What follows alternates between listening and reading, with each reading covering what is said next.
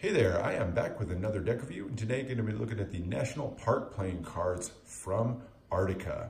This is a 2019 Kickstarter effort by a guy who goes by the name online Artica Visuals. He's a freelance graphic designer who does a lot of logo work for different clients. And he made a resolution in 2019 to go after kind of a longer scale or a larger scale art project of some sort. Did some research to look for inspiration.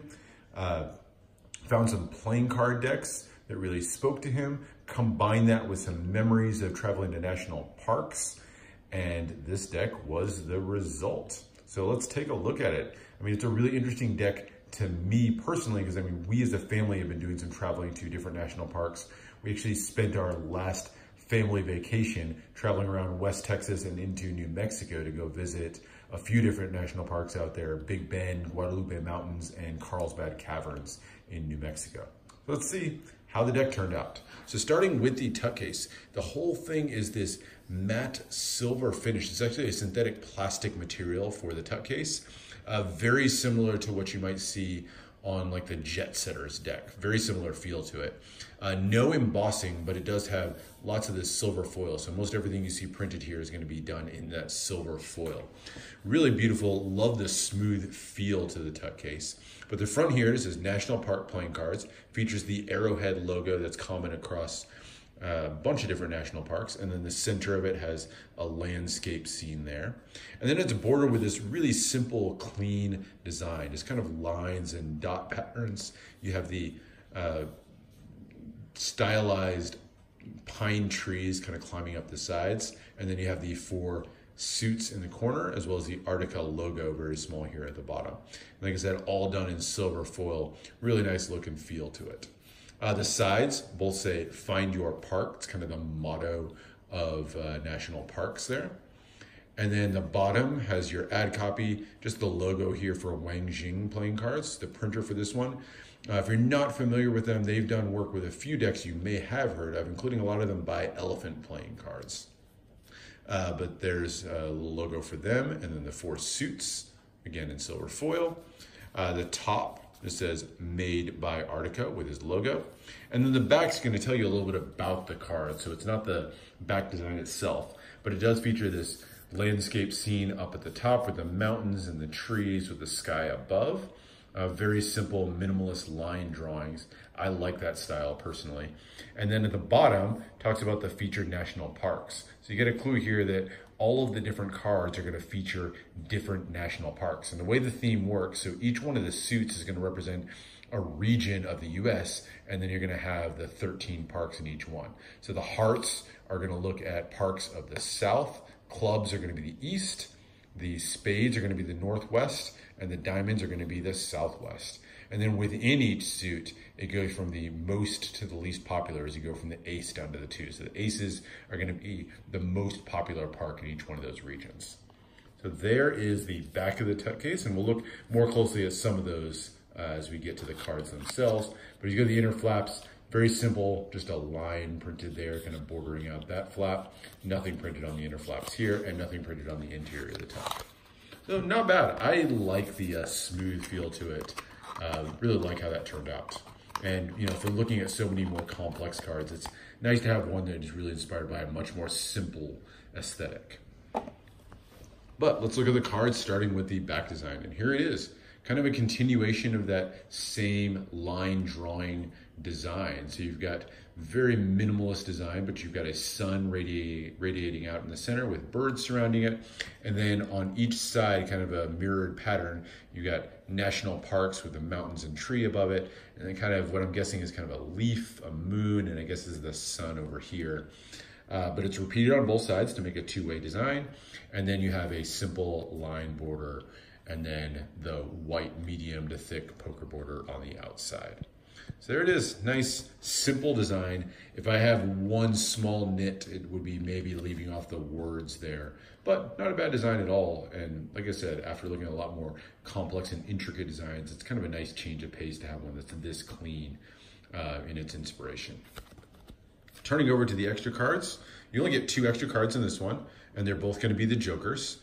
So you get a black and a red Joker. Just says Joker, Joker in the corners. And they both say designed by Artica 2019 underneath. They feature a different animal on each one. So the red one over here is a design I really like, an antelope with those beautiful curly horns. And then the black features a bear looking a little bit angry at you there. So there's your two Jokers.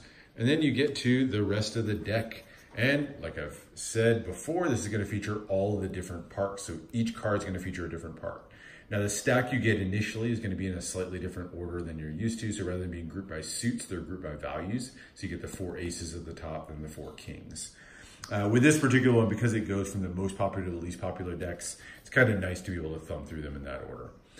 So starting here with the Ace of Clubs, you can see it mentions, the name of the park. So this is the Great Smoky Mountains. So, this is the Eastern decks out in East Tennessee. So it tells you what state it's in. And then you have this circle here, and in the inside it has a very simple line drawing representing a scene from the park. I will say as we thumb through these, some of these are a lot more recognizable than others. This is kind of a fairly generic scene, but it is the Great Smoky Mountains. So you can see those rolling hills and mountains in the back, as well as trees in the foreground. Nice look to it. It's a filled in design. So you've got black with kind of white line drawing. Very small pips and indices in the corner. Honestly, may make it a little bit harder to read depending on what you're using this for, but there it is. As you go to the other one, so the red cards are going to be featured the same thing, but they're all going to be done in red instead of black. So now for the Southwest, you've got the Grand Canyon is the most prominent one. The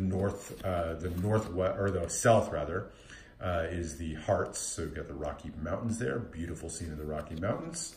And then the Spades for the Northwest are going to feature on the Ace Yellowstone. So this is definitely one of the more recognizable images of the bunch with Old Faithful spouting up there. So there's those. And then as you go through the Kings, you go to slightly less popular parks as you move along. There's Mount Zion over there, the Grand Tetons, which is kind of bordering Yellowstone, on the Queen of Spades. And you go all the way down through. And so those are, I guess, your courts. Now there is a slight difference as you get to the number cards. And you'll see here now, the number cards, the design is not filled in anymore. So in your court cards and your aces, it's going to be a filled in design, but these are going to be white with just sort of a black line drawing. So as we start here with the 10 of spades, you've got Mount Rainier in Western Washington, and you can see that white background with a black line drawing.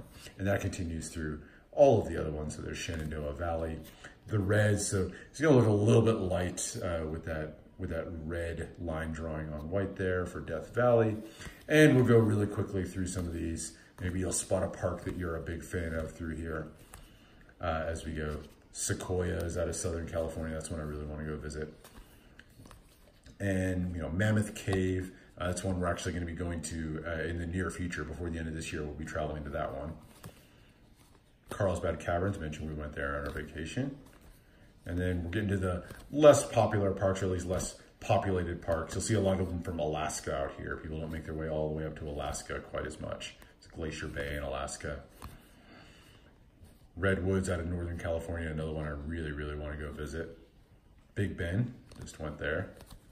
And then down to your twos, the quote least popular parks, but Wrangell, St. Elias, Dry Tortugas, Chanel Islands, and Guadalupe Mountains from Western Texas.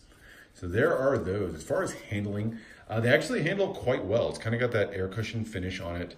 The fans are going to be pretty smooth, not perfectly smooth, not the smoothest deck in the world, but pretty good handling on it.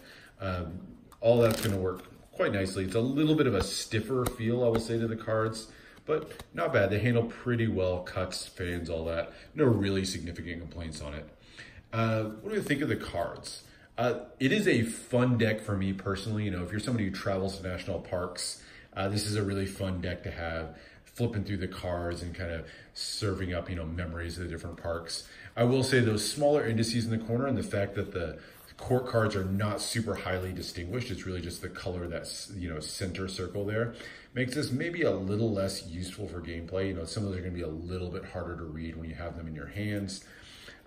You know, it'd be perfectly suitable for Magic or cardistry, but I don't think it's necessarily particularly designed for either one of those. I think it's a fun deck to have, fun one to thumb through. You know, if you can put up with a couple of the annoyances, I think it's a decent deck to, you know, play cards with. But it's a good conversation piece. I mean, I've thumbed through this more than once and kind of flipped through the cards and just, you know, relived some of the ones that I've traveled to.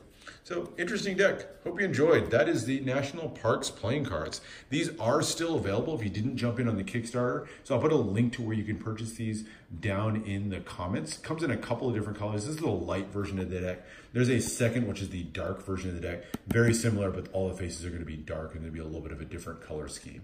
So that is that. Let me know if there's other decks that you want to see. Subscribe for more deck reviews, unboxings, and things like that. And I will see you for the next one.